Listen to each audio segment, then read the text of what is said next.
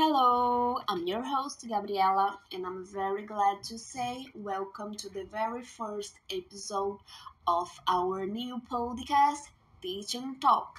The creation of this podcast comes from the idea that learning English opens a lot of different doors every day, allowing people to connect and exchanging knowledge and experience with each other. Also, it comes from the necessity of improving English teaching and learning. Although it can be very challenging, the process can be very rewarding both to teachers and students. For our first episode, we're going to discuss teaching the four skills. To expand our point of view on the topic, I'm excited to invite teacher Camila, an expert in teaching English. Camila, thank you so much for being here today. Your presence is a true honor, and I'm sure our listeners are about to learn a lot from you. Thank you for having me. So, teacher, my first question to you is what are the four English language skills? They are speaking, listening, reading, and writing. Okay, so what is important to consider when teaching those skills? There are a lot of aspects that must be considered when teaching the four skills. It's important to know the student's learner profile, their age, their background, what methodology suits them better. The size of the class is also very important, and activities designed for private classes may not work in a room full of students, so it's important that the teacher knows how to manage those aspects. Can you discuss a little bit more about each one of them? Sure. Starting with speaking, this skill refers to the learner's ability to express themselves using the English language. It involves pronunciation, rhythm, flow, fluency, coherence, and a lot more. The reading skill is related to one's ability to understand and interpret what is written.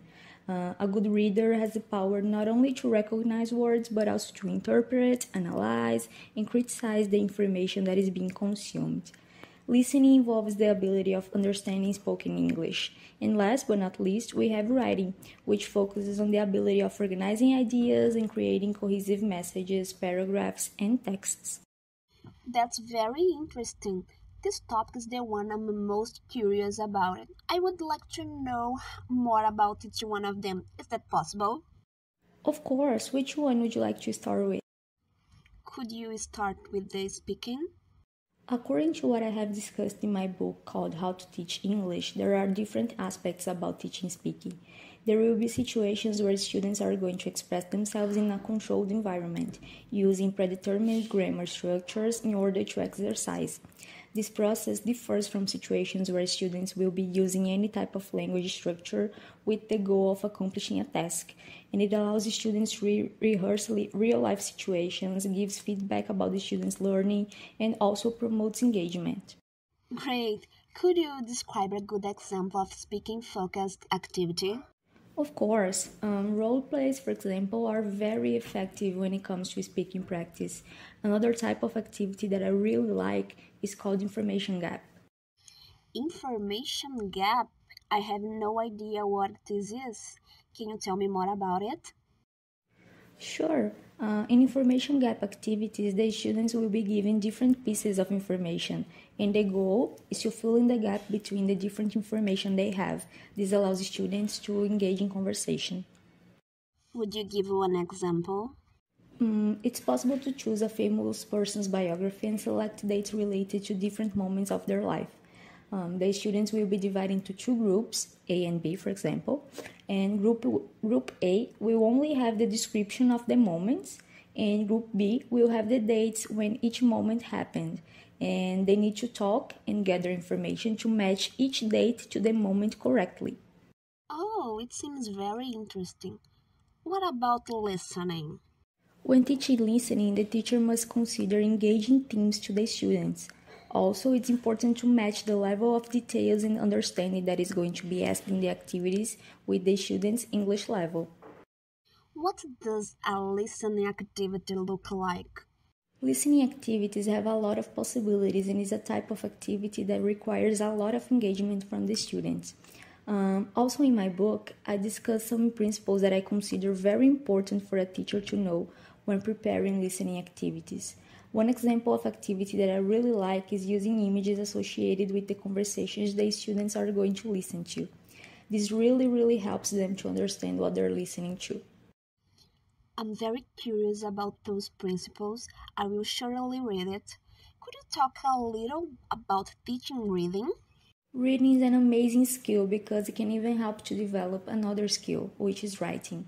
When students get in touch with different types of texts, their writing will also improve. One very good advice that I can give teachers related to teaching English is to pay attention to the selection of material. Authentic materials need to relate to the student's reality of proficiency and also age. Would you describe an example of reading activity, please? Reading activities need preparation beforehand.